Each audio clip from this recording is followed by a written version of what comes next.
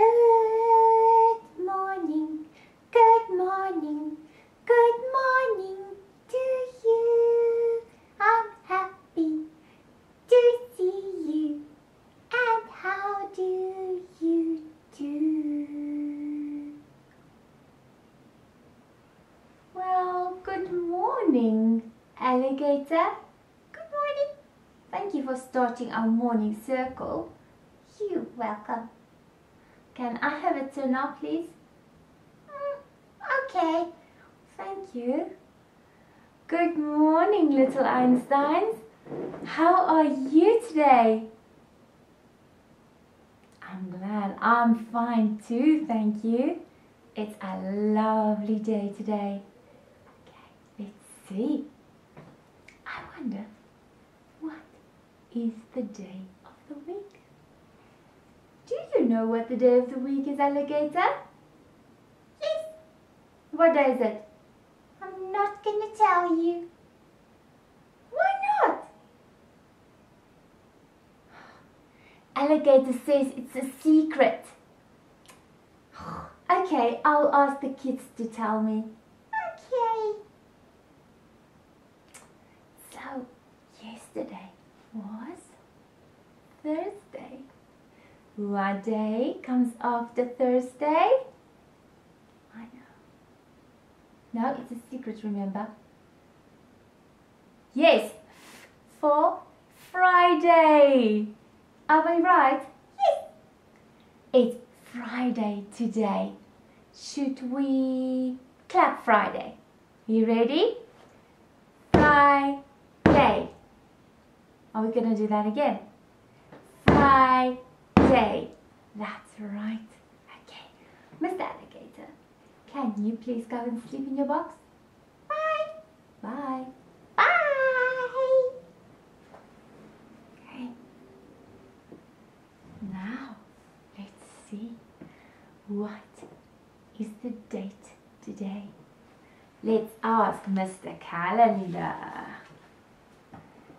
Mr. Calendar, what is the date today? Well, yesterday was the 15th of April. What comes after 15? Think a little bit, guys.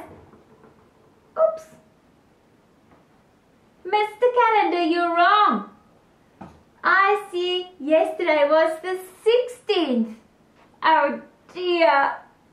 Try again, Mr. Calendar. Everyone makes a mistake. Yesterday was the 16th. The 16th of April. What comes after 16? Let's see. 16? 17. That's right. Let's write 17. How do we write 17? A 1 and a 7. 17. The 17th of April 2020. That's right. Okay. Now, it's time for our Bible story. But for our Bible story today, we are going to use something special. Let me just check if I've got everything. We are going to need 5 stones. Can you show me 5 fingers? 1, 2, 3, 4, 5. Let's see if we can find number 5. This 5? Nope, this is 1, 2, 3, 4. 5. We need 5 stones. I'm gonna put 5 there. Oh yeah, my stones. Let's check if I have 5 stones. Help me count them. 1,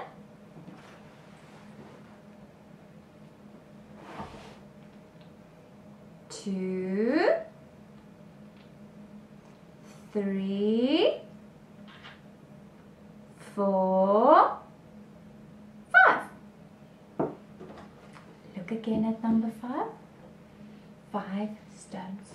Okay, so I have 5 stones.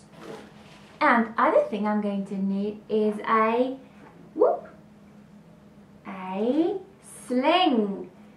A sling they used in the Bible times, or other times as well, for shepherds. Now, shepherds use it as a weapon against wolves or bears who want to attack their sheep. So, that is what we're going to need. The other thing, we're going to use something small and something big. Which one is the smallest one? Yes, smallest one. Which one is the biggest one? That's right, biggest one. Okay, small and big. Right. In our Bible today, we are going to read the story of David and Goliath. Now, David was small, while Goliath was big. Wonder, what is another word for small? Little? Yes. Tiny? Yes. And another word for big? Yes. Huge or gigantic. Now, that is right.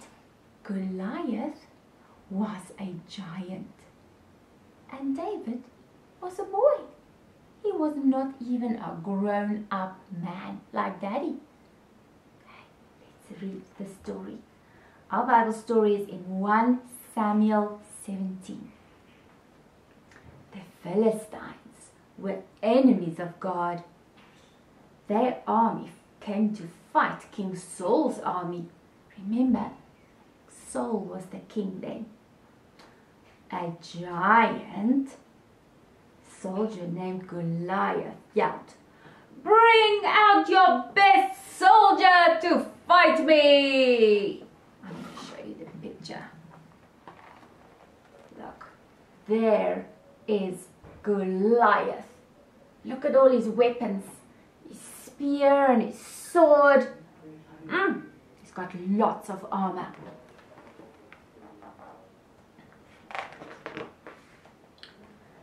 Goliath said, "If your strongest soldier defeats me, we will be your slaves. We will work for you.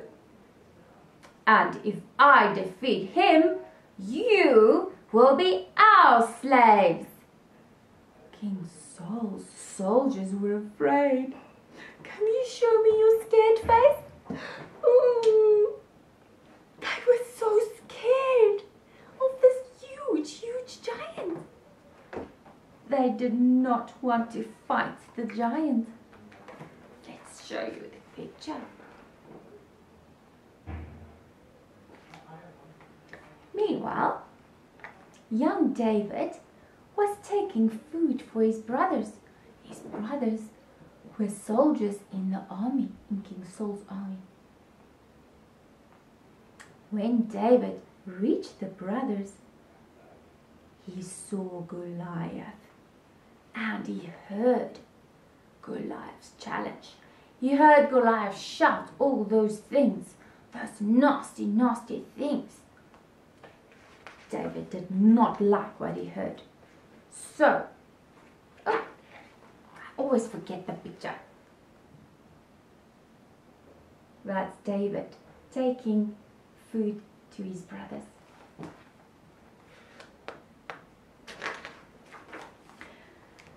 So, David was very courageous. He was a brave boy. He went to King Saul and he said, "I am not afraid to fight the giant." King Saul called David very brave. But he said, David, you are too young. You can't fight the giant. But David replied, God will be with me. There's David visiting King Saul in his tent. King Saul gave his armor to David. Oh, that was big armor. It was too big and heavy for poor David. Look how big it is. The helmet doesn't even fit on his head. David did not want all of those heavy armor. David went to a stream and he picked up 5 stones. Do you remember I said we're going to need 5 stones? There's the 5 stones. Let's check the number 5 again. There you go. Picked up 5 stones and he stood in front of Goliath. Let me show you.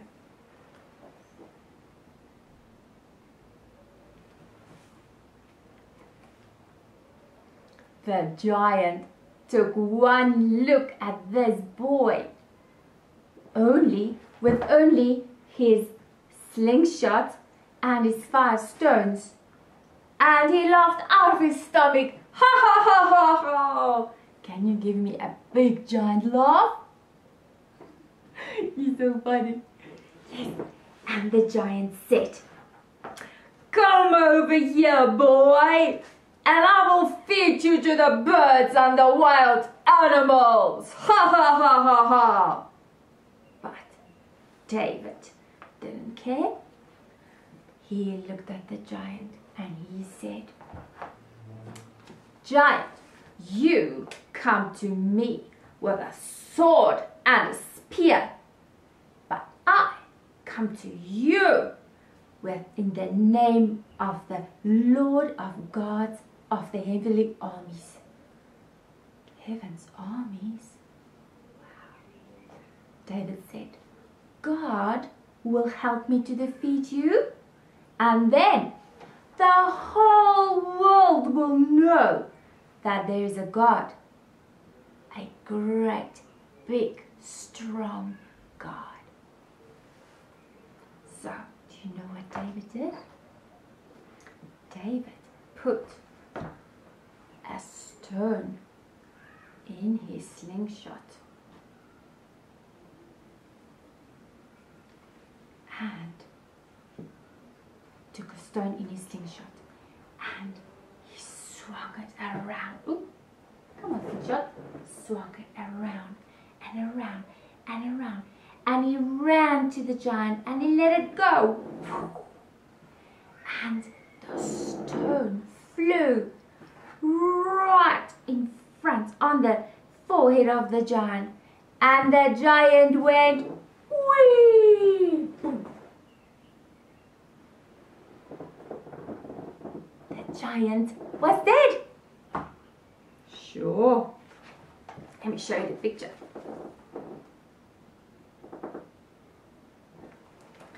Let's see.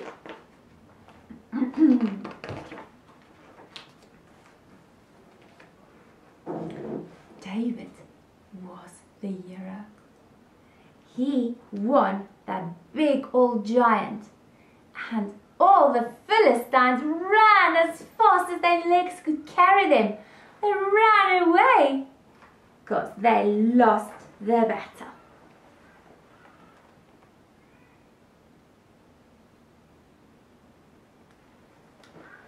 That's our Bible story for today. Now I wonder,